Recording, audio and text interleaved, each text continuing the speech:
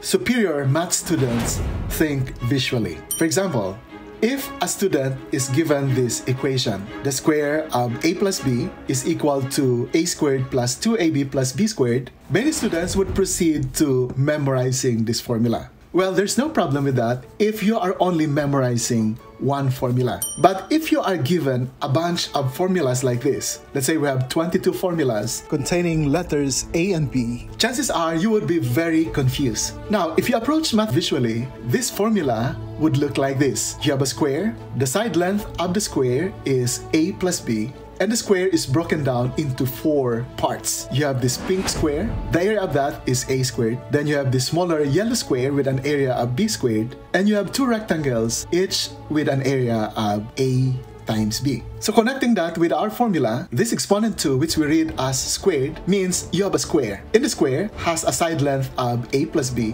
which is now this a plus b here, a plus b here.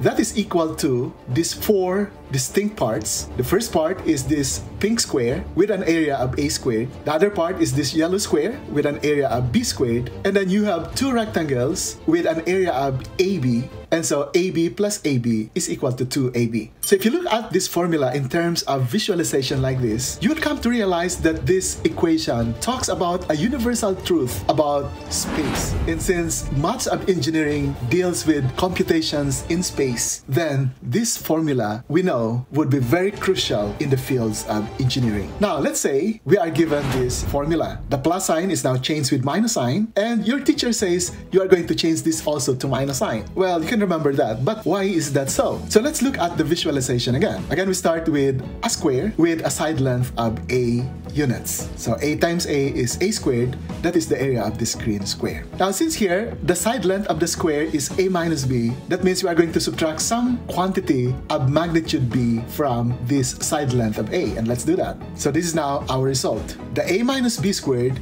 would now be this blue square. The length of this blue square is a deducted by this b. So this square of a minus b therefore talks about the area of this blue square. And looking at now the composition of our squares and rectangles here is what we found. The square of a minus b, that means the area of this blue square, can now be computed this way. You start with the green square with an area of a squared, but we are going to deduct the area of this rectangle, which is minus ab, and the area also of this other rectangle at the bottom, which is again negative ab. But wait a minute, notice that we counted this area twice because that's already computed in the first rectangle and that's computed again in the second rectangle. So we need to return back this part that was counted twice. And so we need to add that part that was subtracted twice. And we now have this plus b squared. And simplifying this, we arrive at a squared minus 2ab plus b squared,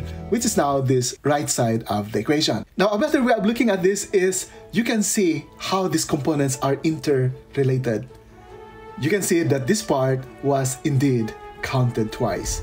So if we remove that, we now have this figure. Now here's another idea. According to research, 7% of communication is in the form of words and the rest in the form of voice and non-verbal communication. So if you are the student that rely heavily on memorizing in words these formulas, you are missing a lot of opportunities to be at par with the more superior students using math visualization. Now the good thing about mathematics is that once you establish that something is true, then you can just use the concept of substitution to apply the formula in specific instances. For example, in this formula, it doesn't matter whether I use A or B or I use letters X or Y. If I replace A by X and B by Y, then this formula is still true. In fact, I can even replace this A by a binomial X plus 2 and still the formula applies, and that becomes like this. Notice that this part is just substitution. I did not perform any computations. I just apply the formula by substituting this x plus 2 to a. And only in these last 2 steps, when I perform